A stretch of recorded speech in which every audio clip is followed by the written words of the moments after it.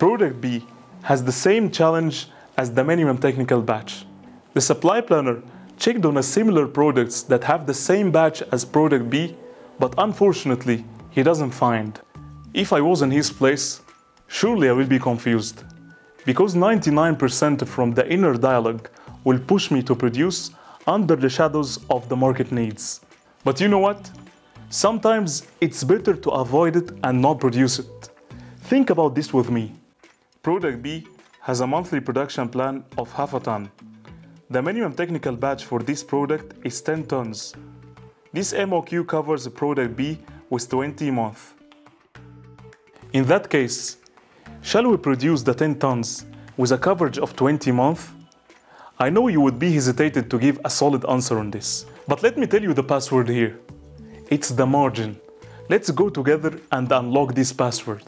The listing price to the trade of product B is $1,000 per ton, and the cost of goods sold is $500 per ton. To calculate the margin of product B, we need to go through a mini profit and loss statement for product B. The first line in the P&L is the total sales, which is equal to the listing price, $1,000 per ton, multiplied by 0.5 tons. For simplicity, we will assume that there is no trade discount. The third line is the net sales. It is the total sales minus trade discounts, which is the same as total sales $500. The fourth line is the COGS, cost of goods sold, which is $250. The last line is the profit, which is the net sales minus cost of goods sold, $250.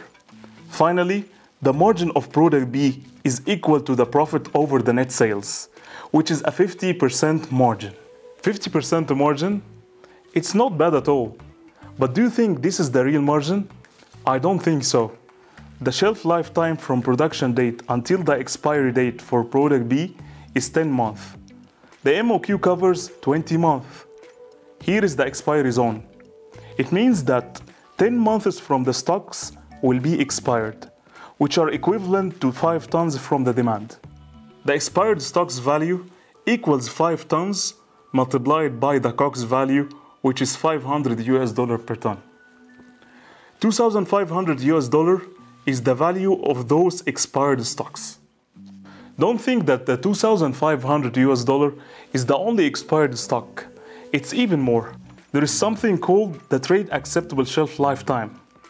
And usually it's measured by a percentage from the total shelf lifetime.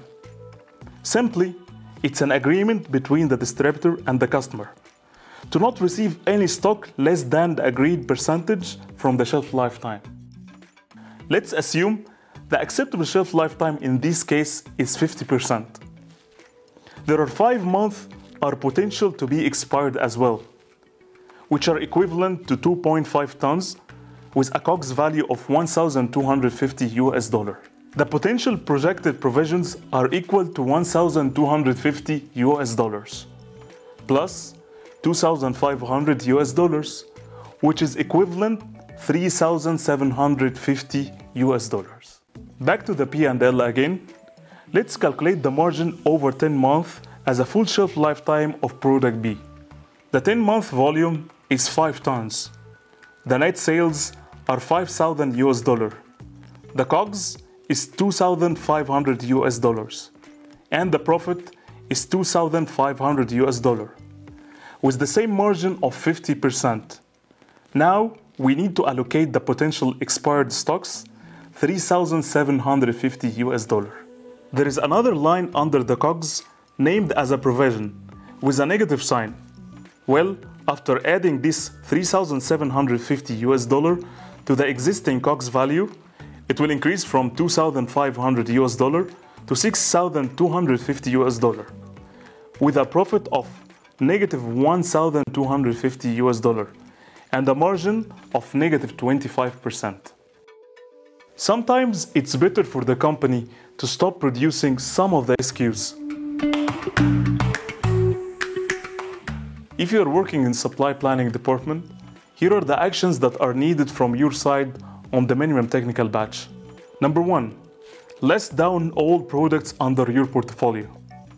Number 2, Compare the MOQ cover versus the maintained cycle stock. 3. This question you need to ask yourself. If the MOQ cover is greater than the cycle stock, you have two choices. Number 1, if it's no, then there is no problem. Number 2, if it's yes, ask another question. Is there any product that has the same batch? If the answer is yes, then use a sequential run strategy. If it's no, check on the potential expired stocks. Ask your finance business partner to calculate the margin after this provision. If it dilutes the margin, then align internally with your business and discontinue this product.